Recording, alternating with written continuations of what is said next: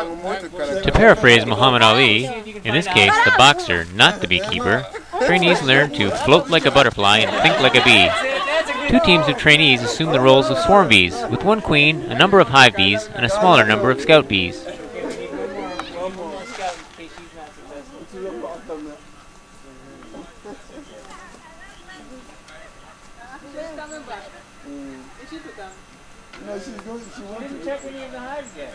You have to look in the rooms. Go and look in the rooms. While the hive bees danced about and serenaded their queens, scout bees attempted to find an appropriate hive amongst the rooms of the training center dormitories.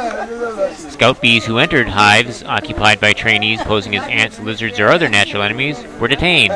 If a scout bee did not return to the swarm, another scout bee was sent out.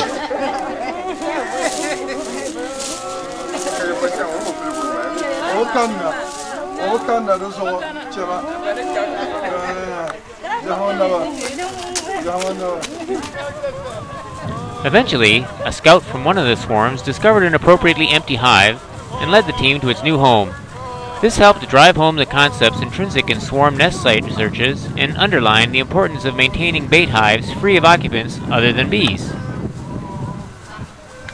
The activity also took advantage of the participants' cultural traditions of communal singing and dancing as instructional tools, not to mention inserting a period of physical activity and fun in the post-lunch period in which the natural tendency is to nap.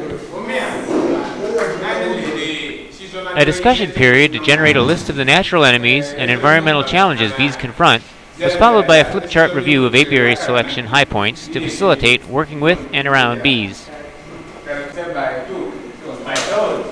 I didn't assign anybody to be a toad.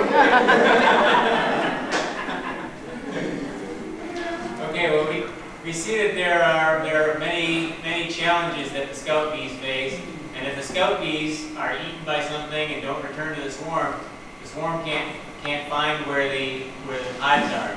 Therefore, it's important that we check on a regular basis during the swarm season to make sure that the hives are free of natural enemies.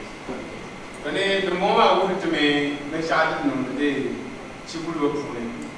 May in ye she's on the chair. She's a baby for the gender and the poor. She's on the night.